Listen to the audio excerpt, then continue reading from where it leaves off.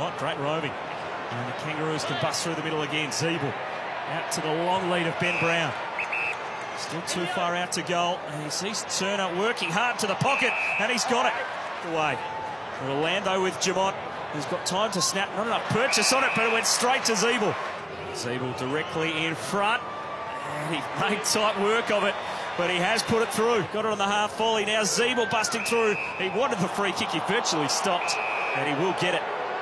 Has been doing a bit of work with Ben Brown on his goal kicking. Just trying to improve his accuracy as much as he possibly can. And that one is another good finish from Jack Ziebell. He's got two. I want to stay in touch with that top eight. Dangerous handball, and Ziebell line Matheson up. They're both straight back to their feet.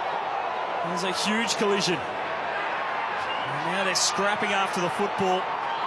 Simpkin is going to launch it long to the top of the square. It's all targets down there off hands. Turner doing the roving to Ziebell. Quick snap through the pack from the North Melbourne skipper. What a finish.